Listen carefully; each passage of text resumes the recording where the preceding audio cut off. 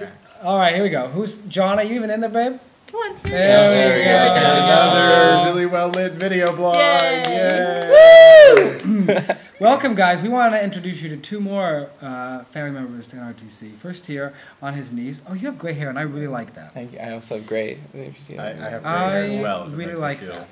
This is Alex Vaughn. He is an actor here in DC.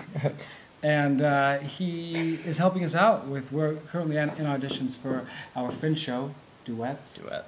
Still a working title. Yeah. But it's probably It's been a working title for a really I long know. time. I can't think of anything better. It works. Yeah. Who wrote the show? Who did the book and lyrics for this? Well, it's a concept that Joshua and I came up with, and there are 3 separate teams of composers that use the same 2 actors in 3 very differently styled musical theater pieces. One's written by the 2 of us. One is written by, help me out here. Mark Halpern and Aaron Blyden. We're also DC. And the last piece is written by Johnny Price and Adam Leventhal, who those of you from School of the Arts know who they are. Fabulous guys. Fabulous actors. And here is Jonathan Tusman, who is the musical director for Duets and Your Good Man Charlie Brown in the fall. And funny little tidbit, John and I went to high school together. So I knew Josh before these guys, I guess. Yes, yes. absolutely. I think that's how it works out. Absolutely. We did Once Upon a Mattress together, and you were in the And I was band? in Showcase. You were in the band for that?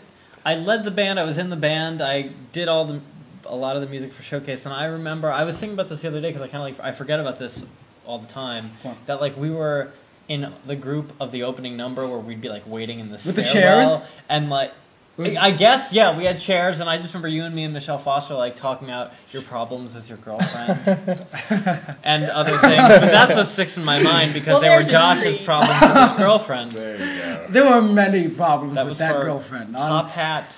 Yes. On the Ritz.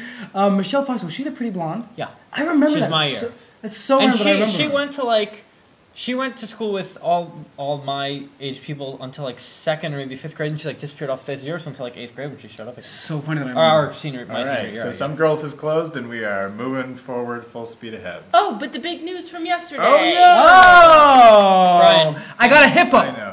What? No, I didn't get a I'm hippo. so happy if you got a hippo.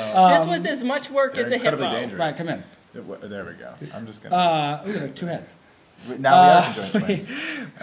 We got our tax-exempt status. We are now officially a not-for-profit organization. So that that mean means we you won't make any definitely money? get your tax deduction if you still donate to Kickstarter. And donate. Do it. A few Yeah. more days left. Just a couple days. I've done it. $75,000. Alex did donated. it. Yeah. Did you do it? Did he donate $75,000? No. No, I'm working on it. Great. Okay. Good job. Good job.